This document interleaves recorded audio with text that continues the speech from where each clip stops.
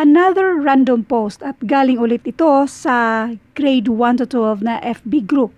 Private, naka-private yung mga post dito kaya hindi natin i-reveal kung kanino galing ito. Pero pending post pa to, later i-approve natin ito. Sasagutan natin kasi hindi nawawala sa civil service exam yung finding the value of X and Y, yung mga ganyan, yung mga variables. Lalong-lalo na kapag mga word problems, kailanganin natin itong ganitong klaseng equation. So, isolve natin ito. I know I can never please everybody, pero ito lang ang sigurado ako. Once alam nyo kung paano hanapin yung mga value ni X, ni A, or kung anumang variables ang gamitin dito, mas madali nyo nang sagutan yung iba pang mga word problems. Example lang, yung mga mixture problem, yung mga age problem, kasi magre-represent tayo dyan ng mga variables para hanapin natin yung mga tinatanong doon. So, importante kung paano tayo mag-transfer ng mga number dito, yung mga same terms, kung paano natin yan ipagsama. Itong klaseng quiz na ito ay meron siyang nakalagay na example. So, A plus 50 equals 85. Ngayon, ang tanong of course kung ano yung value ni A. So, ang ginawa dito ay i-transfer itong plus 50 sa kabila. Since plus 50 yan, magiging minus 50. Ang ka-opposite sa addition ay subtraction. Subtraction, addition. Sa multiplication naman, ang opposite dyan ay division. Division, multiplication. So, magka-opposite yang dalawa. Addition and subtraction. Ngayon, ito ay addition kapag i-transfer natin maging subtraction. In other words, nag-minus kasi tayo ng 50 to both sides, kaya makancel si 50 dyan at itong variable na A na lang ang matitira. Kaya 85 minus 50 and that is equals to 35. Sa checking naman, ang value ni A ay 35. Now, 35 plus 50 and that is exactly 85. Now, let's do number 1. Ipagsama ang mga like terms. Yung puro number lang, meron tayong 15 at 45. So, i-keep muna natin si 3x plus 15. So, kung matransfer siya, magiging minus 15. Kasi nga, mag-minus tayo ng 15 to both sides para makancel si 15 dyan. Now, 3x is equals to 45 minus 15 and that is equals to 30. Ngayon, i-isolate natin si x. Since si 3 pang-multiply sa x, kung i-transfer, ang opposite sa multiplication, division. Kung i-transfer natin, magiging pang-divide na siya sa 30. In other words, mag-divide tayo ng 3 to both sides para makancel si 3 dyan at si x na lang ang natira dito. So, 30 divided by 3 and that is equals to 10. So, ang value ni x dito ay 10. Now, i-double check natin. 3x plus 15 is equals to 45. Ang value ni x ay 10. So, 3 times 10 plus 15. Kopyahin mo na si 45. 3 times 10 is equals to 30. Now, 30 plus 15, that is equals to 45. So, therefore, ang 10 na sagot ay tama. Next, number 2. Addition ulit tayo. 16 plus y is equals to negative 5. Ipagsama ang mga like terms. So, i-keep natin si y dito. 16. Positive 16 siya or pang-add siya sa y.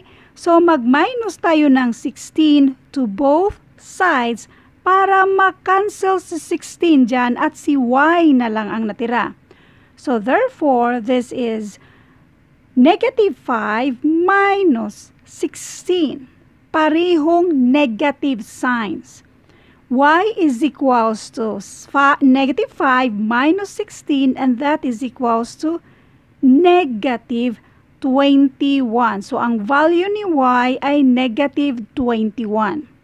Ngayon, kung nandito na kayo sa mga lessons na ito, for sure, alam nyo na kung paano mag-add and subtract ng mga unlike signs. So, itong mga unlike signs na ito, hindi na natin pahabain ang video ito para lang dyan. Meron na tayo na-upload ng mga videos regarding sa paano mag-add and subtract ng mga unlike signs. So, ilalagay ko sa description ng video ito. Now, i-double check natin. 16, ang value ni y ay negative 21. So, 16 minus 21. And that is equals to negative 5. 16 minus 21, that is exactly negative 5. Again, hindi na natin pahabain ang video ito para lang i-discuss kung paano mag-add and subtract ng mga unlike signs. Please see description ng video ito para sa detalye dyan. Number 3. 4 multiplied to x plus 3 is equals to 20. I-multiply muna natin yan. That is 4x. 4 times 3, and that is equals to 12. Equals 20. I-keep natin si 4x dyan. Itong si plus 12, i-transfer natin sa kabila, magiging minus 12. Kasi nga, yung opposite ng addition natin. So, this will be 20 minus 12. Now, 20 minus 12, and that is equals to 8. Para ma-isolate natin si x dito, since si 4 pang multiply sa x, pang divide na siya sa 8. In other words, mag-divide tayo ng 4 to both sides para ma-cancel si 4 dito at si x na lang ang natira. Now, x is equals to 8 divided by 4, and that is equals to 2. So, ang value ni x ay 2. Double checking. 4x plus 3 equals 20. Ang value ni x natin ay 2. Now, pwede man yan i-add natin. So, 2 plus 3, kasi like terms man yan siya, is equals to 5. 5 times 4 is exactly equals to 20. So, ang sagot sa number 3 ay 2. Next. Number 4, minus 12. So, kung i-transfer natin yan, magiging plus 12. Now, we have 6x equals 36 plus 12, and that is equals to 48. Para ma-isolate si x dito, since si 6 pang multiply sa x, pang divide na ngayon siya sa 48. In other words, nag-divide tayo ng 6 to both sides para mag-cancel si 6 dito at si x na lang ang natira. Now, x is equals to 48 divided by 6, and that is equals to 8. So, ang sagot dito, ang x ay equals to 8. I-double check natin. 6x minus 12 is equals to 36. Ang value ni x ay 8. So, i-multiply natin yan sa 6. 6 times 8 is equals to 48. Now, 48 minus 12, and that is exactly 36. So, therefore, ang sagot na 8, yung value ni x, ay tama. Now, number 5. Like terms. Ito naman ay i-transfer natin sa kabila kasi pareho silang mga numbers. Doon muna tayo sa itong mga like terms na ito. 3y plus 2y, and that is equals to 5y. Now, ito namang si negative 18 or minus 18, since pang minus siya, pag matransfer na, magiging plus na siya sa kabila. Now, 32 plus 18, and that is equals to 50. So, therefore, 5y is equals to 50.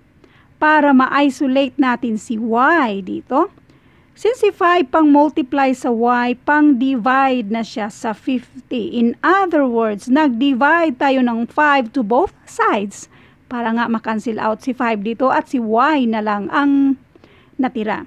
Now, y is equals to 50 divided by 5 and that is equals to 10. So, ang value ni y naman dito ay 10. Ngayon, i-double check natin. 3y plus 2y minus 18 kung ang sagot ba dyan ay 32. Ang value ng mga y natin ay 10. So, yan yung i-multiply natin dito sa 3 and 2. 3 times 10 is equals to 30. 2 times 10 is equals to 20 minus 18. If it is 32. 30 plus 20, that is equals to 50. 50 minus 18, and that is exactly equals to 32. So, therefore, ang sagot na y, yung value ni y ay 10, ay tama. Para sa mga bago pa sa channel ko, sumasagot po tayo ng mga random questions about mathematics. Lalong-lalo na kung ito ay para sa civil service exam, sa AFPSAT, or any mga military na mga mathematics, sa LET na mathematics, yung mga UPCAT or any college exam na mathematics, at yung mga mathematics na nakakatulong sa karamihan. Ang ifa-flash ko dito ay yung mga FB group, yung mga FB pages na pwede kayong mag-message sa mga questions ninyo na pwede nating sagutan. Pero sa dami ninyo kasi, random lang, pipili lang tayo at kung naka-private message man yan or nasa private group, hindi natin i-reveal kung sino nag-post or sino nag-a-ask ng question or yung nag-private message sa atin. Ang advantage lang kung i-post nyo sa FB group natin, marami tayong mga members na haping sagutan yung mga questions nyo. Thank you for watching. God bless.